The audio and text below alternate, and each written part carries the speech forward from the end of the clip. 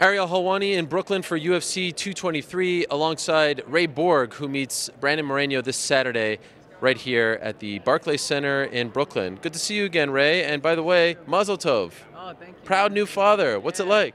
Crazy. Craziest shit I've ever been through my entire life, man. I'll tell you that. I was in the delivery room and I was like telling him, I was like, man, fighting is way easier than this, man. But it's great, man. It's a cool experience to be a part of. First one, right? Yeah, first one. Boy or girl? Boy. Everything's good? Yeah, he's good. Everyone's healthy? Everyone's healthy, you know. The wife's back home with him, taking Great. care of him, so everything's great. And from what I understand, this just happened a couple weeks ago. What is it like to go? Last week. Last week. Okay, even less. So you become a dad, you witness that, and you're getting ready for this very important fight coming off what happened in October. What is going on in your mind right now? Not as much as what people would expect, you know? I mean, I'm not freaking out. I'm not, like, homesick or anything like that. If anything, it was more motivation for me, you know? It was like my child was born. It's like, holy shit, I'm a father to a person now. This is my person. You know, I don't have to give him back at any point. He's my person. I need to go fucking whoop this dude's ass so I can make some money for my boy, you know? So you feel like a different person? I feel like a different person, way different person.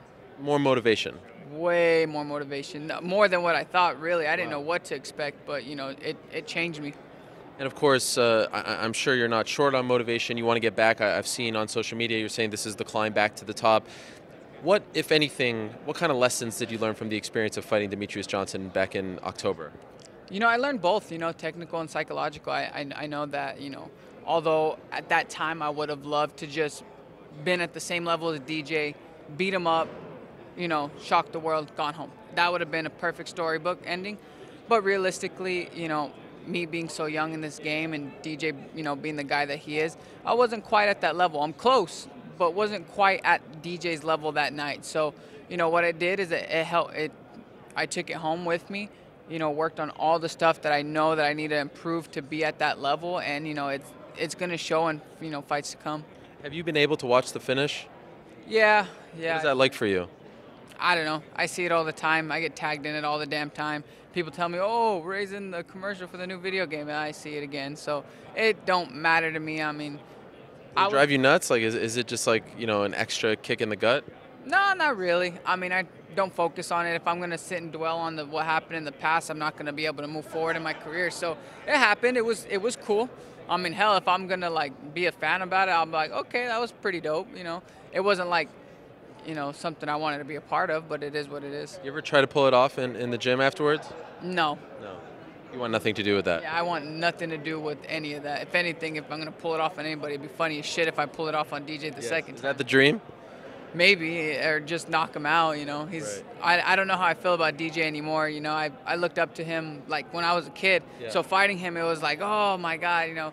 And, you know, usually it would have been like, you know what, it was an honor to lose to you. But after I met him and, you know, I talked to him, I'm not a fan of him. Why? What happened?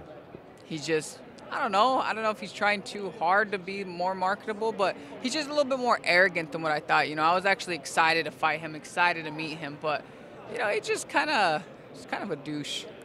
Rubbed you the wrong way? Yeah, it rubbed me super the wrong way. You know, I was expecting a little bit more, you know, but it is what it is. It's fighting. Okay. Your opponent, Brandon Moreno, is coming off a bit of controversy himself.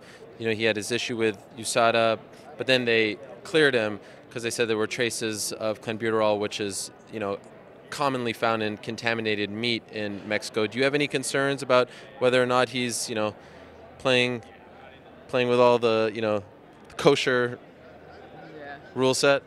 I don't know. I mean, to be honest, by the look of his, you know, his body frame, he doesn't look like he took a steroid in his entire life. So, you know, it is what it is. I've heard a lot about the, you know, in Mexico, be careful with the meat because that's steroids, and but it don't bother me at all. I mean, if he is on steroids, it's gonna, if he's trying to manipulate and play with it, it's gonna take a whole lot more than that, you know, to beat me on Saturday night. So, it is what it is. I just stay in my own lane. Fair to say, on top of all the motivation, you have a bit of a chip on your shoulder. You have a point to prove that you're not that guy that fought DJ back in October, that you're much better than that? Absolutely. You know, the most important thing to me from here on out is not just winning these fights, but winning these fights in such dominant fashion that it shows people, okay, you know what?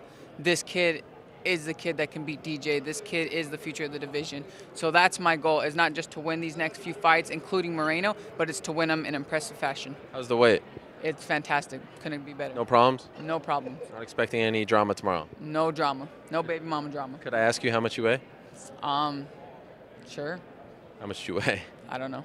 Okay. All right. You asked. I know. And Well, I answered. fair enough. I wish you the best. Good to see you back. And again, congratulations on the birth of your first son. Cool. Thanks, man. I appreciate it.